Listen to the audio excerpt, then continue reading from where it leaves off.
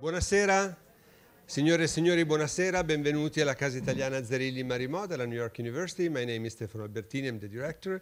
It's a great pleasure to welcome you here for this presentation of the new production of I Lombardi alla Prima Crociata by the Opera Orchestra of New York.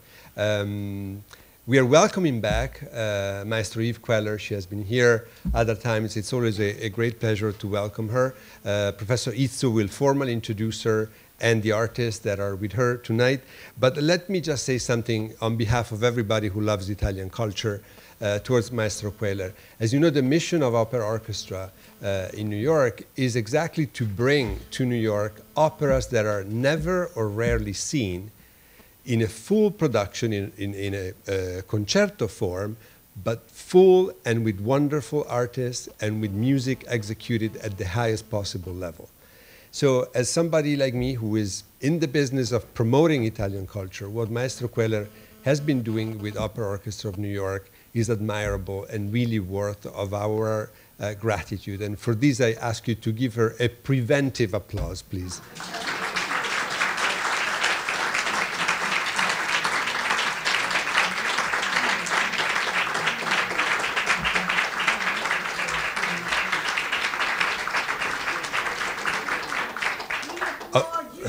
Of course, Maestro Queler doesn't only do Italian operas, and we understand that there are many other traditions that deserve to be known, but from our point of view, what she has been doing for Italian opera is extremely important. As you know, this evening is part of a series of events that we dedicate to Giuseppe Verdi on the second 200th anniversary from his birth. There are many other things in program. We have done already some, and Professor Izzo is going to tell you more about the things that we are preparing. And before I give the formal presentation of Professor Izzo, I would like to welcome back to Casa Italiana Professor Martin Ciusit and his wife Anita. Professor Ciusit was for many, many years a professor in the music department here at New York University, founder of the American Institute for Verdi Studies, and really somebody that contributed in an incredible way to a better knowledge of Verdi in the United States and in the world. His reputation, of course, is also stellar in Italy among all music scholars. So it's a great pleasure to welcome Martin Ciusit back to Casa Italiana.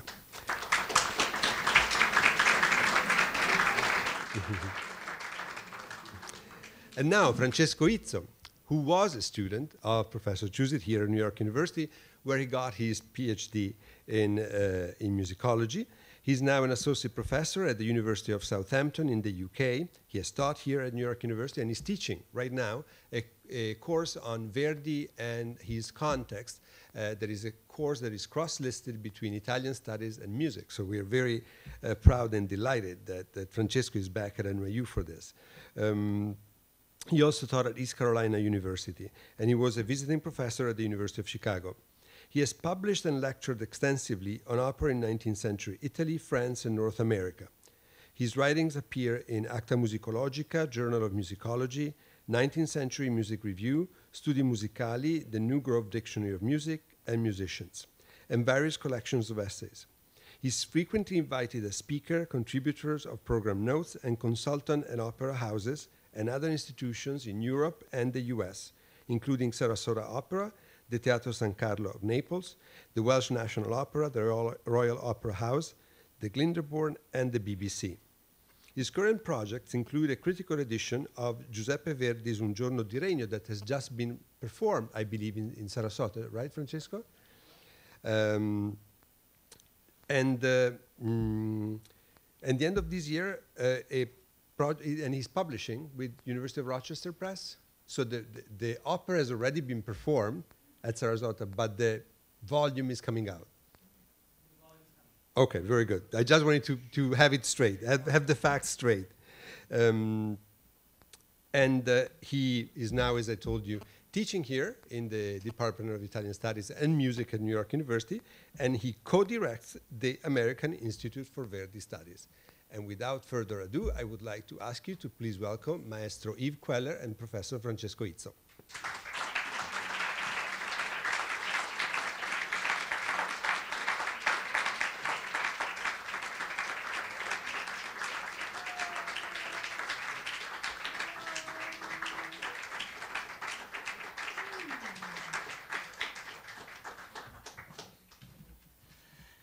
Good evening, and again, welcome, benvenuti. I am delighted to be here with you to have this opportunity to introduce I Lombardi alla Prima Crociata, the Lombards at the First Crusade, which the Opera Orchestra of New York, conducted by Eve Queller, will perform at Avery Fisher Hall, Lincoln Center, this coming Monday. So this is a preview. We must make sure that we go to the performance as well.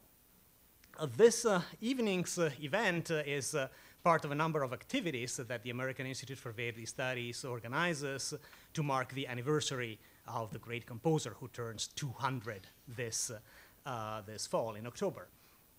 So coming up on April the 24th, we have a lecture on La Traviata by Professor René Weiss.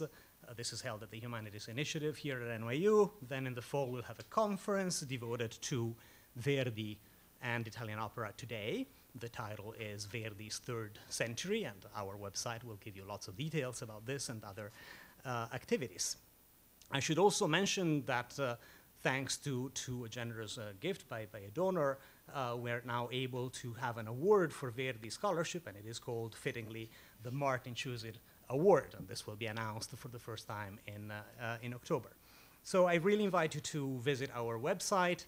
From there you can like us on Facebook, and you can obtain all the information you'd like about what our institute is doing. So don't forget to look at the fourth page on the little program you have, where I've also provided information for the Opera Orchestra of New York and, of course, for Casa, Italiana, Zerilli-Marimò. And we're so grateful to be able to be in this wonderful space again today. And thanks to Stefano Bertini for a wonderful introduction, and also thanks to the family of Ambassador Eugenio Di Mattei, who've given it a generous contribution towards this and other Verdi events this year. Ambassador Di Mattei was a lover of opera and Italian culture, and it is also thanks to him that we're able to be here today.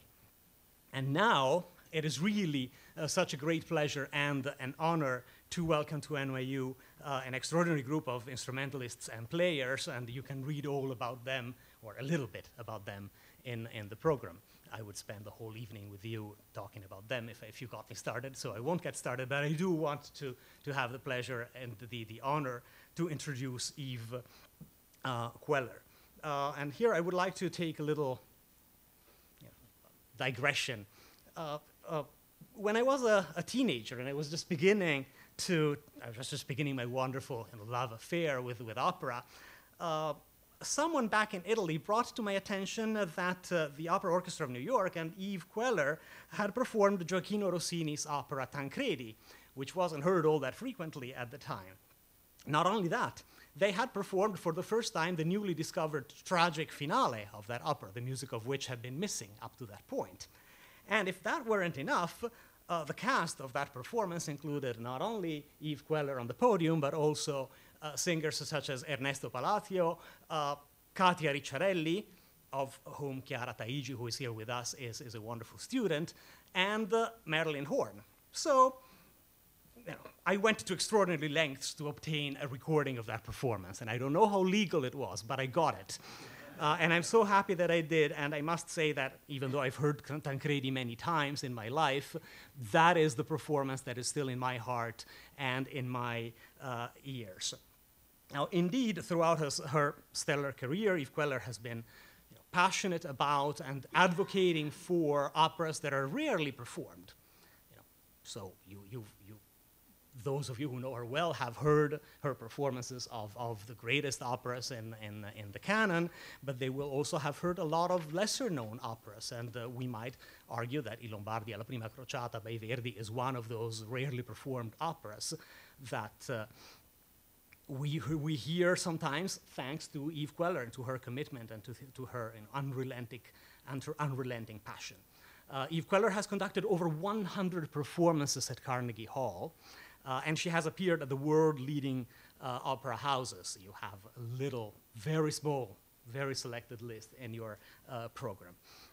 So as Stefano Albertini said, we're so much better off today thanks to Eve's passion and to her dedication and to her opera Orchestra of New York, which she founded in 1971. So thank you so much for being with us, Eve.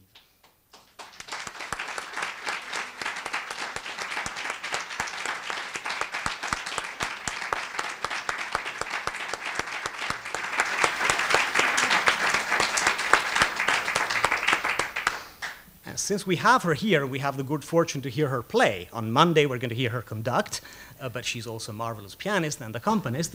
But we're going to make her work even harder. We're going to have her talk to us a little bit.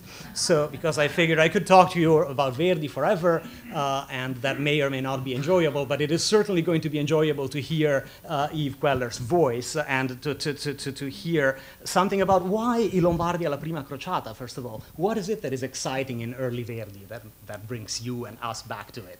Well, there's so much. The thing that attracts me to whichever opera I choose to do is who it was written for, what kind of voices, and can I find the voices for it. That's the way I choose the works that I'm going to do. I don't do it from a musicological or a date or anything like that, because Verdi wrote these operas for a specific singer, a specific voice. And if I find the voice, I would like to do that opera. If I find what I think was the voice that he had intended. And in the very beginning, in the first 1972, 73, there were some great singers who wanted to sing repertoire that they weren't being invited to do in New York. And so a number of people asked me for particular operas, and I didn't know those operas. Actually, the first person who asked me for an opera was Nikolai Gedda, and he mentioned William Tell, and I only knew the overture. I didn't know it was an opera, and I thought, well, the overture is pretty great, why not try it? And as the years progressed, and we did the L'Africaines and the Pearl Fishers, then Montserrat Caballé was interested in Aroldo of Verdi, and so I was thrilled to do this for her. Again, I didn't know the piece. I learned all these pieces, sometimes from these great singers, or together with these great singers. And that's how the number rose to 100. And so when I find, say, in Verdi, most of the Verdi operas, you have to start with the soprano. Mostly, you have to start with the soprano. And that's when I Lombardi came up again. This will be my third I Lombardi. And the first one was with Renato Scotto, and the American debut of Jose Carreras on his 24th birthday. And the next one I did with Aprile Milo and who's the tenor? Was it Bergonzi? Bergonzi, yeah, Carlo Bergonzi. And also, again, Paul Pliszka.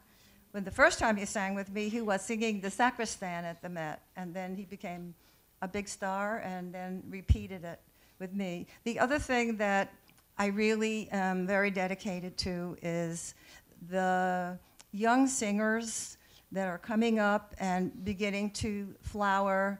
I like to put them together with the big stars, the singers who travel from place to place and do their roles. Because when these young singers get to sing a duet with the Carlo Bergonzi, who was always very gracious to the young singers, to the covers, that's another education that they don't get at the conservatory, and it can be leaps ahead for them.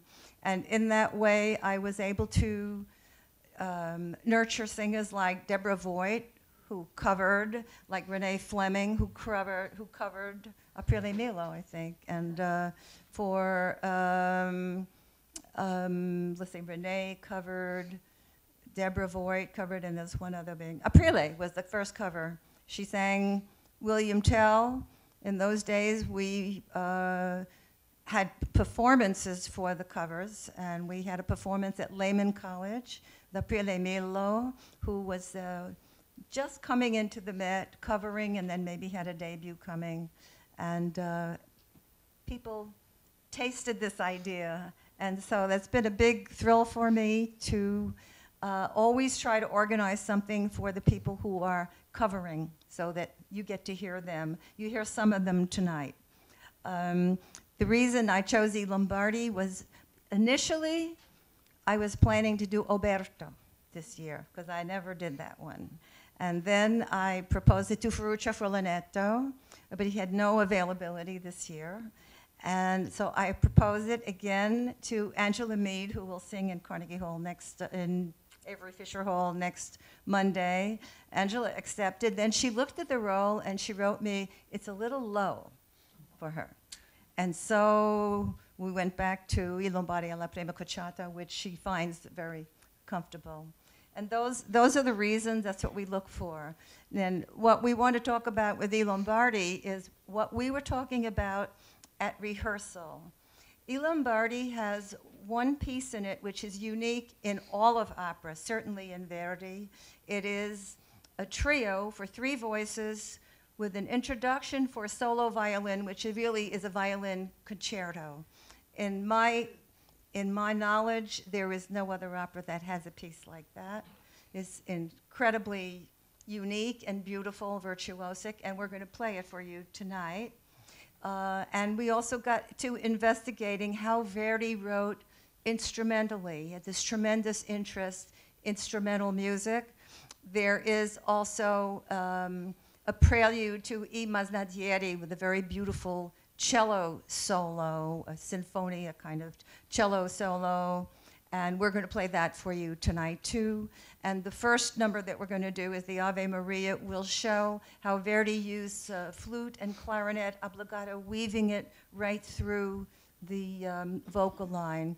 I think it's unique for him that he did that, and we wanted to talk about that. The other thing also interesting about I Lombardi is that it has a second large tenor role. And we try to think of what other Verdi opera has 2 tenors. The second tenor role is not a romantic, but he ends the opera because the tenor dies, and so there's a trio. And Arvino, the character, who is the father. That's why it's good to have another tenor. It's good to have a tenor.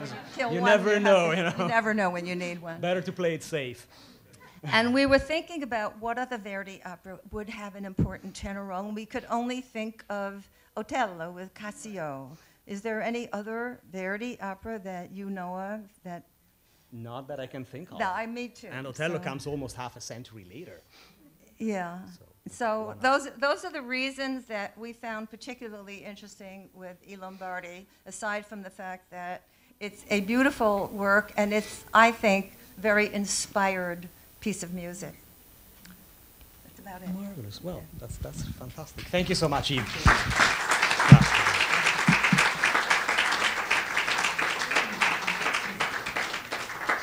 We will pick Eve's brains again throughout the evening, and I'm sure that she and the performers would welcome any questions at the end of tonight's program, which is structured as follows. I will now speak to you for a few minutes, give you some coordinates about this fascinating early Verdi opera, and then we will listen to a few selections from I Lombardi, and then as a bonus, Eve has already anticipated that we're going to hear a couple of pieces from another rarely performed Verdi opera, I Masnadieri. But let us begin with I Lombardi. Following the triumph of Nabucco at Milan's La Scala in 1842, Giuseppe Verdi and librettist Temistocle Solera were arguably the hottest new ticket in the highly competitive world of opera in Milan.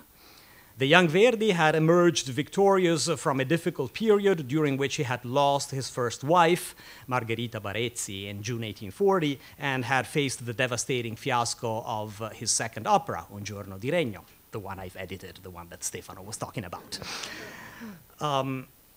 And the poet, Solera, whose libretto for Nabucco had been serendipitously assigned to Verdi after another composer had turned it down, was a forceful voice on the operatic stage and an ideal match for the rising star, for the composer. So it is no surprise that when arrangements were made for Verdi to produce another opera at La Scala during the 1842-43 season, the librettist of choice was again Solera. And it is no surprise that the two did all in their power to capitalize on the success of Nabucco and to replicate several of its features in their new work, I Lombardi alla Prima Crociata, which opened to great acclaim at La Scala on the 11th of February, 1843. Now, whereas Nabucco, as many of you know, draws freely on the biblical story of a Babylonian king, Nebuchadnezzar, for I Lombardi, Verdi and Solera turned to a historical poem as their literary source, a poem by the same title by their Italian contemporary Tommaso Grossi. The story is divided into 4 acts, like Nabucco, and it follows the vicissitudes of 2 brothers, Arvino and Pagano, whose love of the same woman has tragic consequences. Pagano mistakenly murders his own father and is, after that, exiled. He becomes a hermit and conducts a life of penance in the Holy Land, providing help and comfort for Christian pilgrims and crusaders. Arvino and his daughter, Giselda, also end up in the Holy Land on the First Crusade, where Giselda, separated from her father, is held prisoner in Antioch. There, she falls in love with the tyrant's son, Oronte, the other tenor. Analogously to Nabucco, the plot of I Lombardi provides numerous opportunities to explore religious themes, here in an explicitly Christian context. One of the earliest book-length studies of Giuseppe Verdi's music, a book entitled Studio delle opere di Giuseppe Verdi by Abramo Basevi, published in 1859, indicates very clearly that religion is a defining feature of I Lombardi, and I hope you'll allow me to quote a few words from Basevi. It is worth remembering that at that time, the religious ideal was spreading like a fashion, so much so that the reigning philosophy was altogether identified with it. Theology had invaded every order of knowledge, and Christianity, defended as the foundation of civilization, had acquired a dazzling splendor under the pen of very illustrious writers. Tommaso Grossi was one of those writers, and Solera was certainly another. So the opening scene of the opera, for example, takes place in the Church of St. Ambrose in Milan. Subsequently, we witness a number of prayers. We're going to hear one shortly, processions, the conversion and baptism of Oronte, and even a depiction of a biblical site, the Valley of Jehoshaphat. Although the forthcoming performance by the Opera Orchestra of New York is not staged, as in the tradition of Uni, the religious quality of much of the music will be fully apparent. You will hear prayers, you will hear organ-like harmonic progressions and chorale-like passages, and the glorious final hymn at the end of the opera. Among the main characters, Giselda, in particular, the daughter of Arvino, is a model of rectitude and Christian faith. She prays repeatedly, but she is also able to speak against the slaughter of innocent Muslims at the hand of the Crusaders. So the most powerful poetry in the entire libretto, perhaps, is when the Crusaders, led by Arvino, break into the tyrant's palace and free Giselda. But at that point, she fears for the life of Oronte. She believes that he's dead, and she turns against her own people, blaming them in fierce invective for a bloodshed that she claims is not God's will. Her words are, I'll read them in English only, so Italian speakers among you, please forgive me.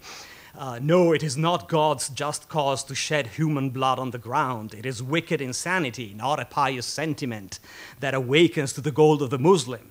These were not heaven's words. No, God does not will it. God does not will it. Stated twice. No, Dio non vuole. No, Dio non vuole. Very powerful words. It is really a beautiful libretto as well as beautiful music. Now, although in I Lombardi it is often the chorus that takes pride of place, and to hear that you need to go to Avery Fisher Hall. We have no chorus with us tonight. But one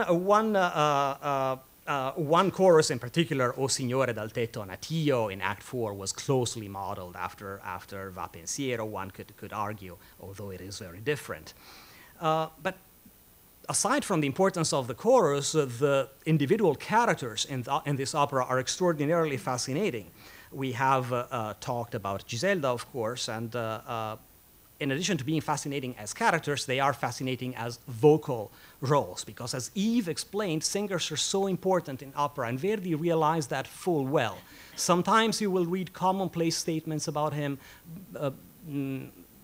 descriptions, statements that go along the lines, oh, Verdi wanted everything his own way, which is true to an extent, and he was a tyrant towards his singers. He was the Attila of the voices, which is an expression that mid-19th century Italian critics used. But the truth of the matter is that he paid a great deal of attention to the performers he had at his disposal, and he was very careful, as Eve is today, in casting the right singers for the right roles. So for Giselda, he had Erminia Frezzolini, one of the leading sopranos of her generation, gifted with an extraordinary voice and a fantastic technique and incredible virtuosity. So he was able to write in a certain way because he had the right singer for that. For Oronte, he had Carlo Guasco, who then went on to create the title role in Hernani. For Pagano, the bass, he had Prosper de Rivy, French bass, who had already sung Zaccaria for him in Nabucco. So we're talking about fine singers for whom he wrote very demanding roles. And Eve is right when she says, to choose an opera, you need to have the right singer, and vice versa. To cast a role in an opera, you need to find the right singer, of course. Now, I Lombardi was every bit as successful as Nabucco. Following its opening night, it was repeated numerous times at La Scala, and within a year, it was produced in a number of Italian cities. The opera, of course, circulated also internationally, and it might be interesting to know that in 1847, it became the first of Verdi's works to be performed in the United States. And later in 1847, while I Lombardi made its way to the States without Verdi, later that year, Verdi himself transformed this opera, adapted it into Jérusalem, which was his first work for the Paris Opéra. So it is an opera that was destined to become international in a number of ways. And now we hear it again in New York, which is the way it should be. Now, while Nabucco, largely thanks to the iconic chorus of Va Pensiero, has prevailed in the eyes of posterity as the opera that embodies the spirit and the style of the early Verdi, I Lombardi really is no less important. And today, as we celebrate the bicentennial of the great composer, it still comes across as a fresh and extraordinarily vibrant score. With stirring dramatic situations, confrontations, death on stage, and of course filled with memorable music, extraordinary tunes, and providing glimpses of Verdi's later achievements. Eve has rightly mentioned that you have these two tenors. It's an extraordinary feature, and probably only a coincidence, but it happens again in Otello. There is, and with this we turn to the first piece on our program, there is in this opera an Ave Maria, a prayer to the Virgin Mary, and there is another one in Otello. In this case, we're dealing with the first Ave Maria, the first prayer to the Virgin composed for the Italian stage. Now, the censors did not look favorably on this kind of stuff in pre-unification Italy, and in fact, an unknown hand went into Verdi's autograph score of I Lombardi and entered two letters between the letter A and the letter V of Ave, thus transforming it into Salve. It's a little instance of censorship. The prayer stays, but the beginning, which sounded too liturgical from the censor's perspective, was changed. When the opera traveled to other cities, the text was changed completely so that any reference to the Virgin Mary disappeared, or the whole prayer was altogether omitted. So you can see how modern this opera is and how the young Verdi was already pushing on certain fronts to make his voice heard in a novel way. Now, this magnificent aria reveals one of the fundamental traits of early Verdi, which is the ability to write not only the big choral scenes with full orchestra, lots of sound, lots of visible mass on stage, but also to score intimately. Eve has told us that this prayer, this Ave Maria, is accompanied with a chamber-like texture. There is tremolo in the strings, but then we have this flute and this clarinet, which play a very important role in depicting the character and depicting the situation. Giselda is in her room. She's very worried with her mother. She doesn't really know what's going on at the palace. Soon they will discover that Pagano has murdered his own father. So it is a tense moment in the opera, and this prayer just leaves you waiting to exhale, as it were. And I would now like to invite to the stage the first three performers this evening, so that we can hear this wonderful Ave Maria from Eve Queller, Chiara Taigi, and members of the orchestra, of the Opera Orchestra of New York.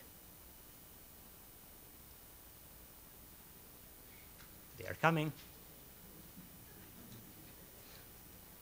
So who walks in first?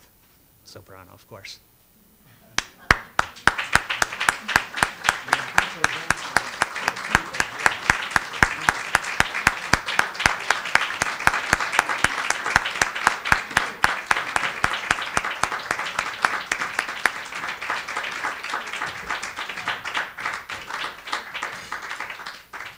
Good evening, ladies and gentlemen. Thank you for coming.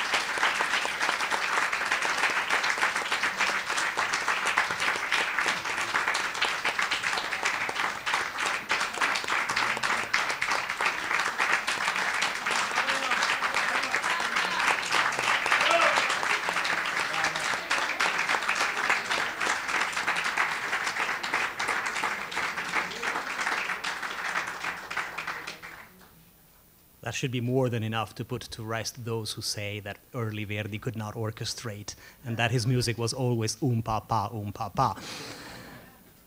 There are some pa, but they're useful. You know, that's when you want the focus to be on the melody. Now, when we move on to Act 2 of the opera, the action shifts from Milan, where it begins, to Antioch, on the way to the Holy Land, and again, Giselda is held prisoner by the tyrant. His son, the tyrant's son, Oronte, has fallen in love with her, and her mother has died. We encounter early in Act 2, we encounter Oronte, who sings in the tradition of primo Ottocento opera. He sings a double aria consisting of a cantabile, slow cantabile section, and then a cabaletta. This is you can tell that you needed someone like Carlo Guasco to sing a piece like this. It is one of those arias that show the nascent Verdian tenor, lyrical, romantic, but also robust. So I would like now to invite to the stage Diego Silva, who is going to sing this aria for us.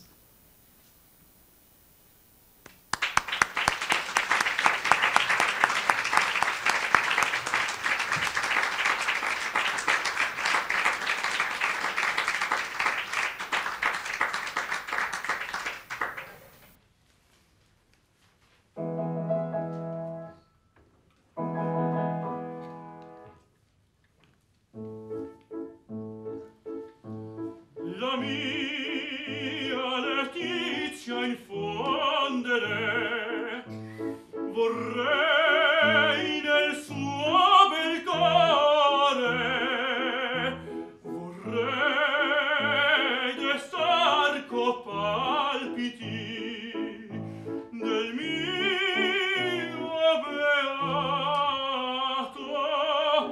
amore. Tante armonie nell'etere, quanti pianeti egli ha, il seco al cielo etergermi, dove mortal non va, non va. Il seco al cielo ed ergermi, dove mortal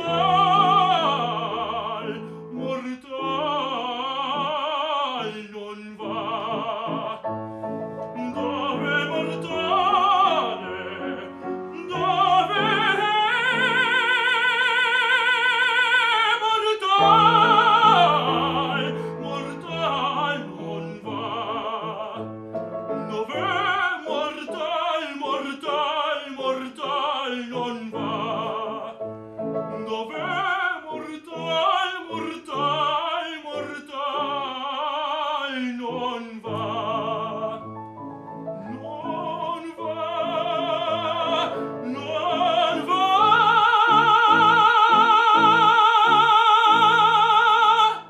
Bravo!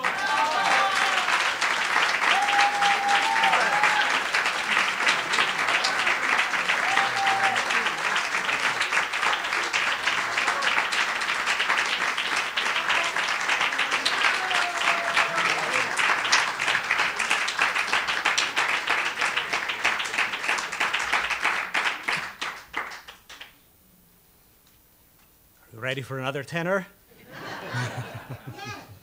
Good. You know, in the early part of the century, in the early part of the 19th century, it was not uncommon to have two tenors in an opera. Rossini routinely provided two tenor roles in most of his Neapolitan opera series.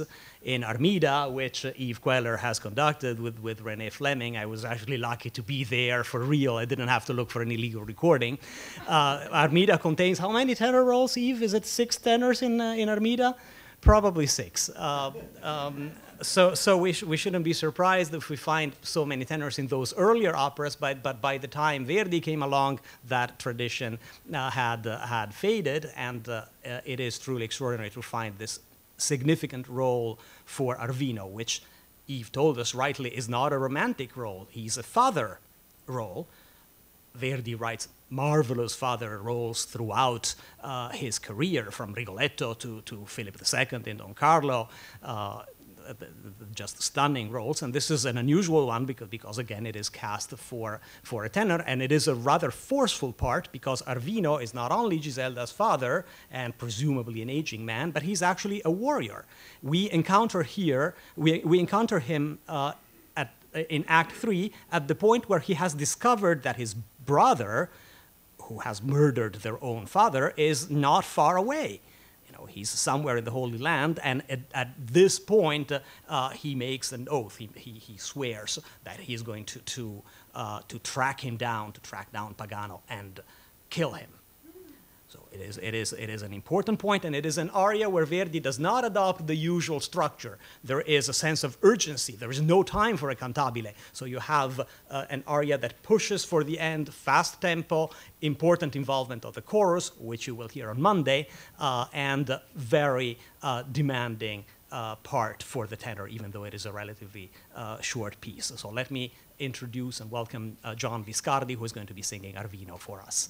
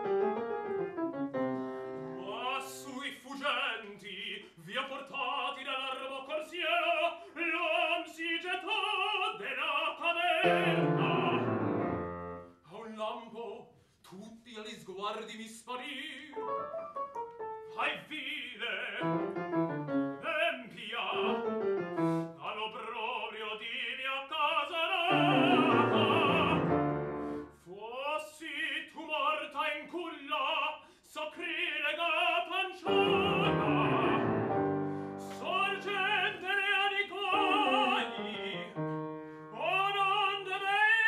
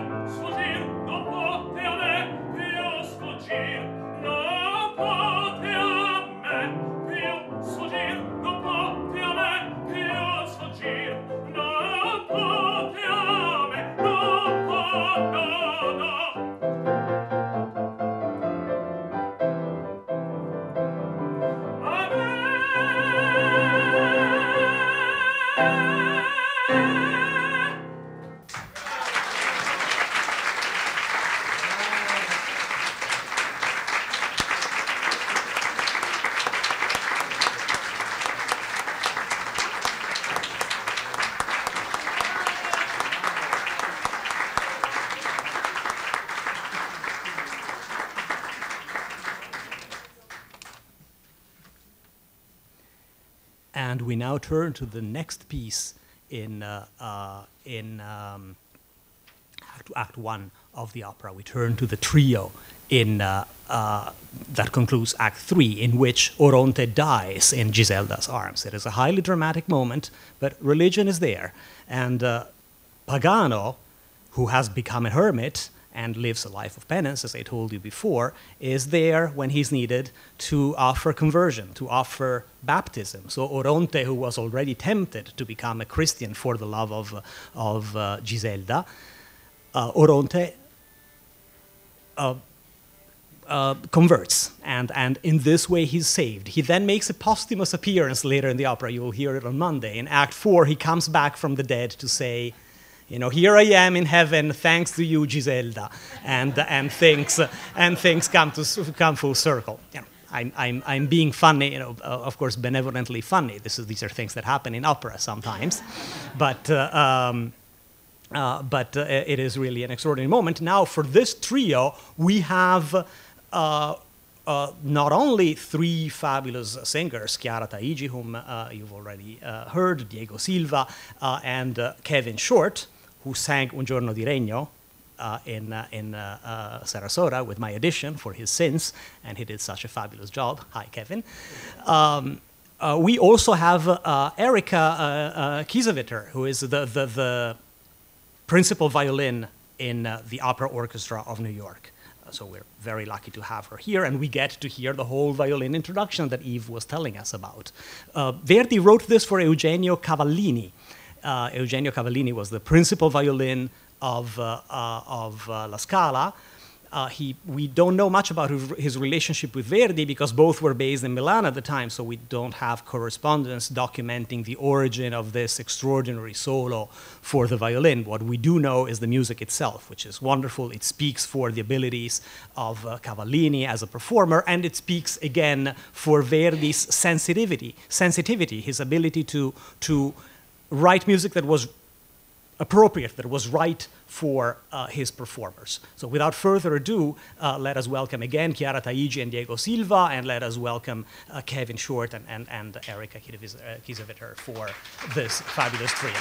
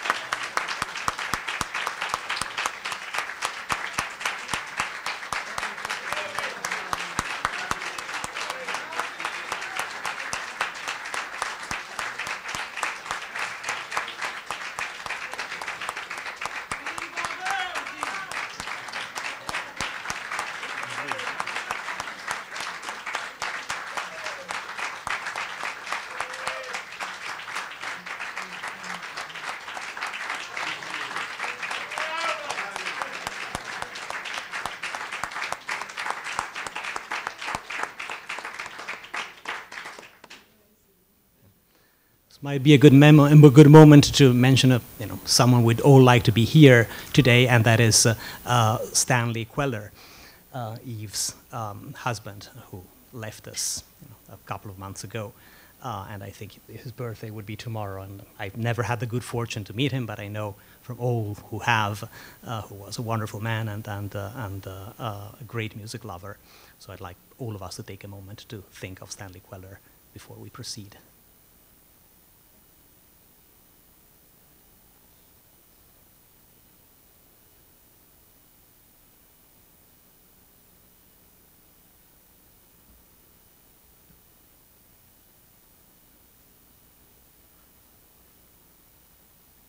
Thank you.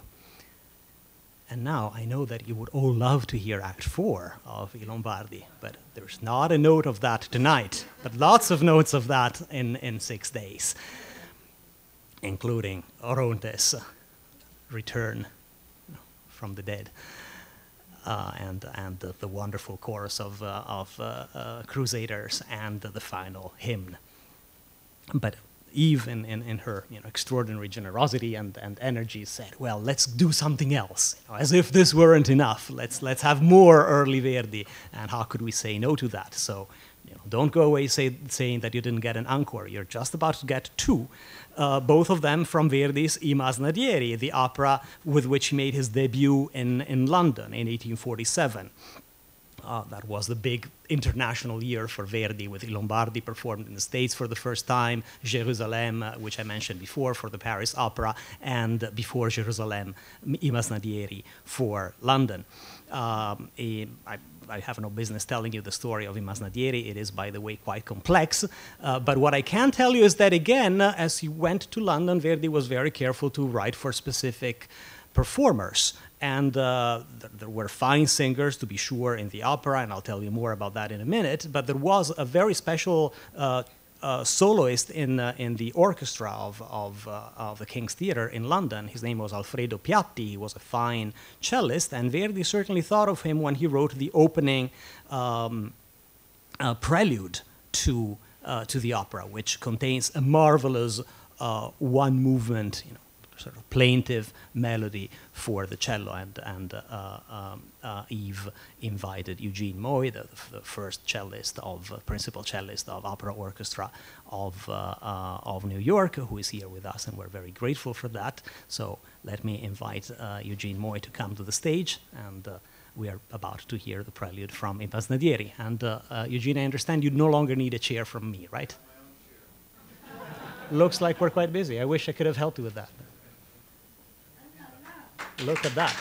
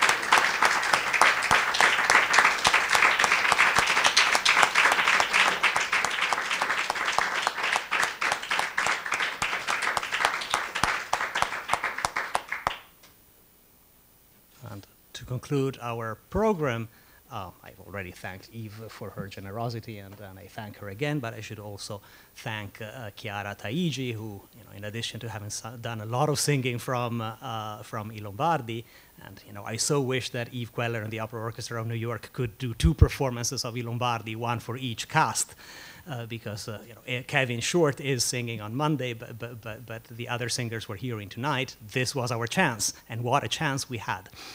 So perhaps next time you can give us 2 performances, 2 full performances of the opera. And Chiara Taigi, again, in addition to having sung parts of I Lombardi, has agreed to sing the aria for Amalia in I Masnadieri. For this character, Verdi worked with the celebrated Jenny Lind, the Swedish soprano who was extremely well known, pretty much like Frezzolini, for her virtuosity, and he wrote a very, very demanding role for this part because he could afford it, and we can afford to hear this aria today because we have Chiara Taigi with us. So. I don't think that it should be my words to conclude this program. I think it should be Chiara Taigi and Eve Queller's music and Verdi's music, of course. So let me thank you now for taking part in this evening's event, and let me thank Eve Queller one more time and all of our performers. You know that this performance is taking place at Lincoln Center. From our website, the website of the American Institute for Verdi Studies, from the website of the Casa Italiana, you have easy access to the virtual box office of Lincoln Center. So I trust that you know what to do. And I look forward to seeing all of you on Monday, and certainly at future events here at the Casa Italiana and with the American Institute for Verdi Studies. Thank you very much for joining us, and welcome again, Chiara Taigi.